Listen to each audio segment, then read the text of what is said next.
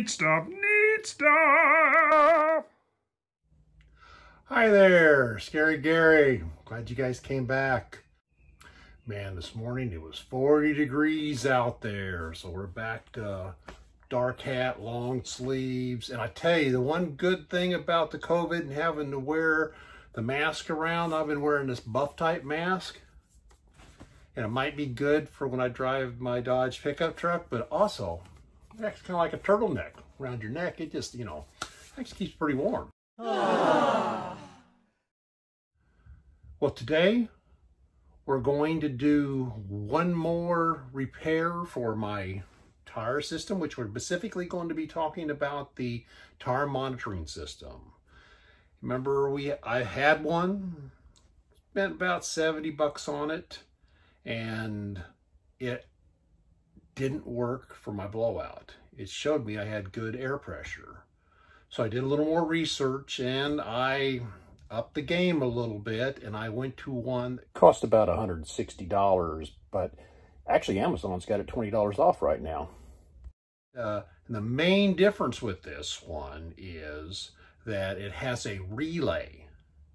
So if you think about it, where my device sits on the dash of the truck, it's about probably a good 10 plus feet to the back of the truck, and then my end of my trailer is 35 feet back. You bring the wheels up maybe 8 feet or whatever. So it's nothing to say that I'm good 25 plus feet away from where the tire's at. Plus, I'm going down the road at 65 miles an hour. Now, they strongly recommend, if you're in a scenario like this, you need to have a relay. I tied it into my trailer lights. And I know that means the only time it's going to be on is when my trailer light's on, but my trailer lights are on virtually 100% of the time, because that's how I power my observation camera in the back. It was very simple, just tied it straight into the box that's right by the tongue, and then I was able to put the relay directly underneath the trailer at the very front part of the trailer, which about splits the difference between the monitor, the relay, and the tire monitors on the caps of the truck. Now, these were just a little bit different. They still had the backup nut that was on there that you put the cap on top of and then put the back nut up into, which is kind of a little bit of a pain, because every time I have to fill the tire up with air, I have to take that nut off. But what made these even a little more of a pain was they have like a dust cover that you slide over your valve stem to start out with, and then you put the nut on there, and then you put the monitoring cap on there, and then you have to back the nut back up to it to tighten it so it won't come loose or somebody can't steal it without the little wrench on there. But it's kind of hard to back those up. I found the best thing to do is pull it off, loosen it up, pull the cap, pull the monitor off totally, take the nut off, and then pull the dust cover off. It makes it, because if you have that dust cover in the way, it seems like it's getting in the way of you trying to put fill the tire up with air. So that has been one negative with this system. Now, the positive with this system is I absolutely see differences in tire pressure almost, I would say, immediately. I mean, I'm not back there going down the road checking my tire as it's going down there or whatever, but before I'd be going along and I'd say, it's the same thing. Then the next thing you know, it might jump 5 PSI. So this one here, I'm telling you, it just moves up a point, moves up a point, maybe goes down a point. A lot depends on if the sun's shining on that side of the vehicle. A lot depends on when you first get started, your tires will heat up. The other really good advantage with this system versus the last system, it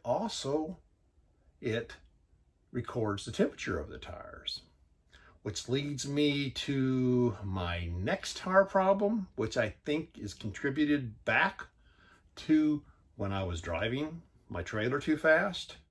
When we went on the trip to Central Texas, this is our first trip of using this new tire monitoring system, so I'm watching it like a hawk, and I'm noticing one of my tires on my driver's side of my trailer, it was getting higher and higher and higher. And actually I pulled off the side, I let a little air out of it because it was really getting to the maximum pressure, which I assumed was the maximum pressure, but it could actually go up a little higher than that.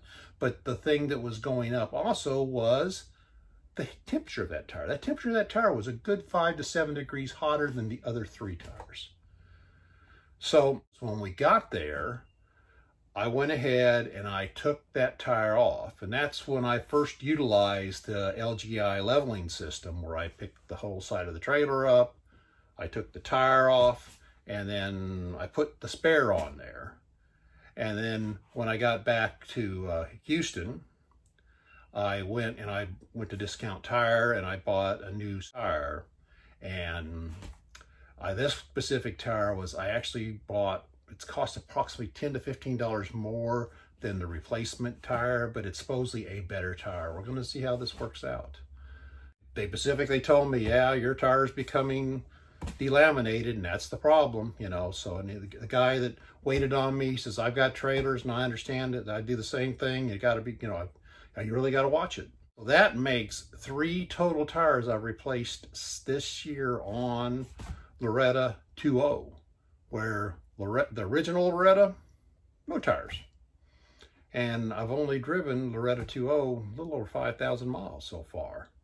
And Loretta 2.0, I mean, I was well over 18,000 miles with it. I really think the difference is I never drove Loretta over 65, where Loretta 2.0, I was driving it at the speed limit, which unfortunately at times was 75 miles an hour. And that's just a little too fast for these trailer tires. So, one thing about tire problems, they're going to educate you on some tricks and some better ways to handle situations with your tires.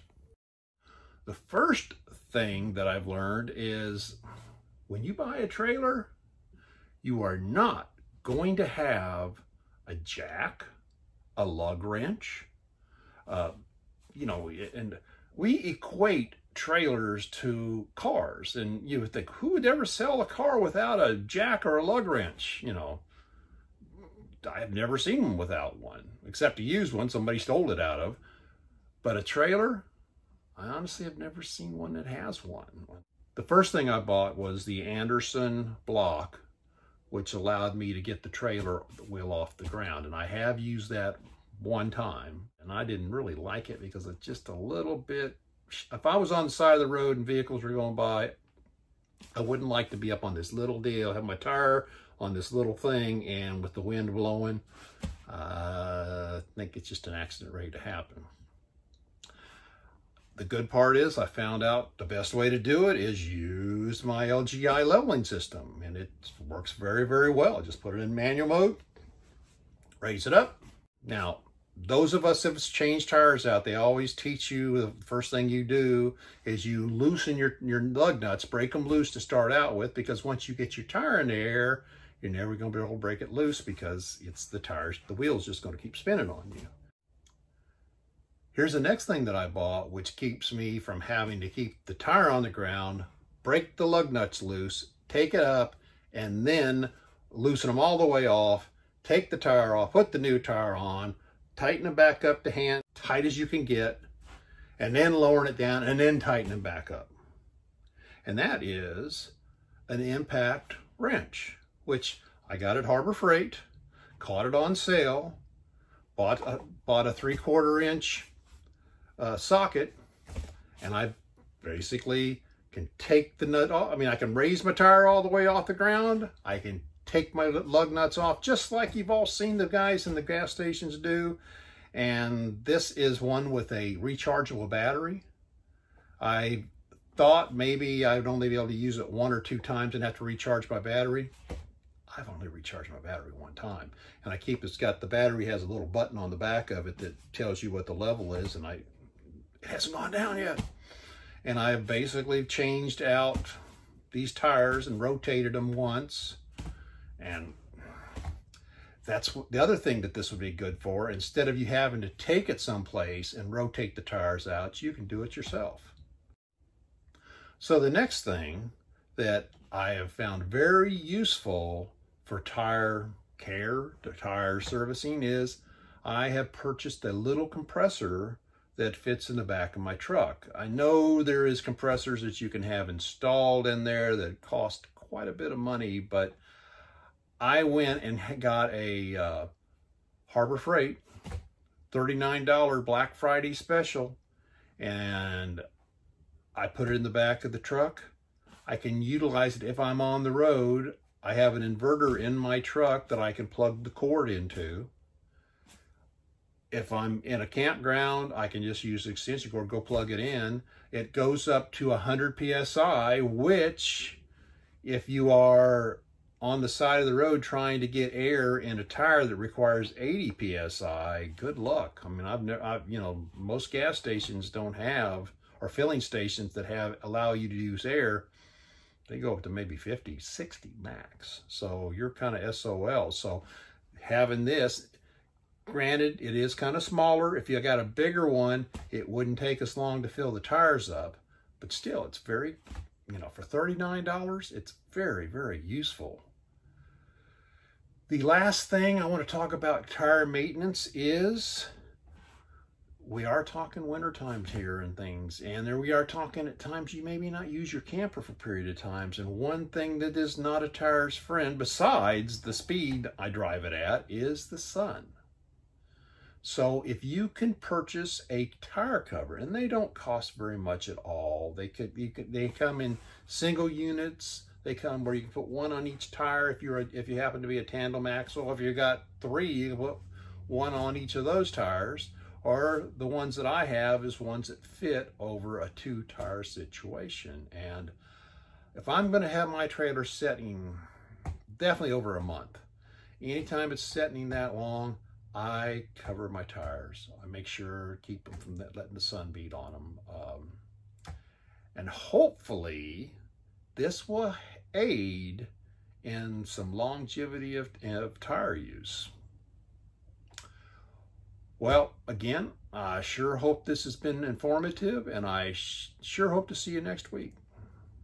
If you like the video, give it a thumbs up. Turn on your post notifications. Put the comments down below. Subscribe and it'll make me happy.